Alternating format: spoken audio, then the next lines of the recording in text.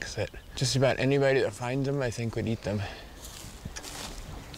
Greenie and his team spend a lot of time monitoring nests and their contents. I think this is hatched today, probably. It takes a very sensitive scale to weigh a baby hummingbird. So 0.401 grams. That's about the weight of a Post-it note. There we go. Back safe and sound. Greenie recently discovered something astonishing about these black-chinned nests. It appears their locations are anything but random. We were just out to see what we could see and learn a little bit more about their nesting. And we noticed that this species of hummingbird often have all their nests clustered in one particular area.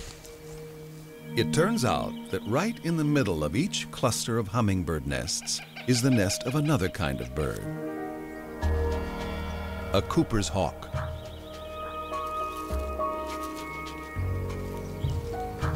Come on over here.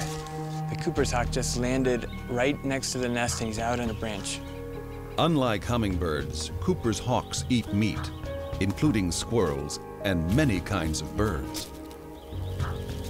In fact, birds are a Cooper's hawk specialty. The hawks can fly with great agility through a thick forest to catch them on the wing. Strangely, the Cooper's hawk's skills as a killer may be exactly why the hummers like to stay close.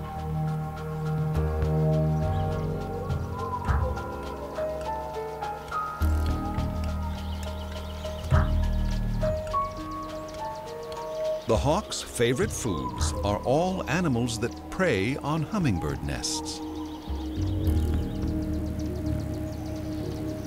But the hummingbirds themselves are too small and fast for these big raptors to bother with.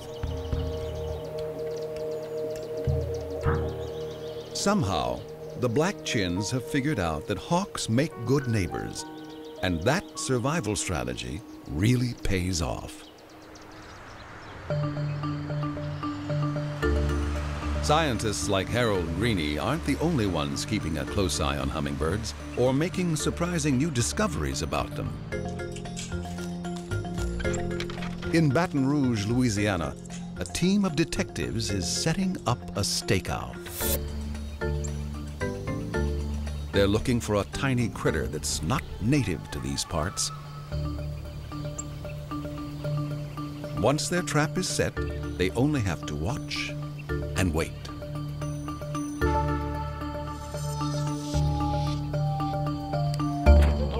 Oh, we got one! Heading up the team is Nancy Newfield. She's a licensed hummingbird bander. Okay. Nancy is part of a network of banders across North America, keeping tabs on the bird's movements. It is a ruby throat. The little ruby throat will be held captive just long enough to get a physical 3.4, that's nice weight. and have a tiny numbered band attached to her tiny leg. This is good. Next time she's spotted, that number, checked against a central database, will provide clues to where she's traveled. You ready to go, sweetheart?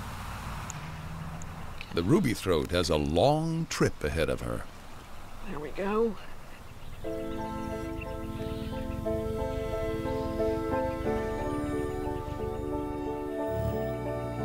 Nearly all of the hummingbirds found in the US and Canada are seasonal migrants,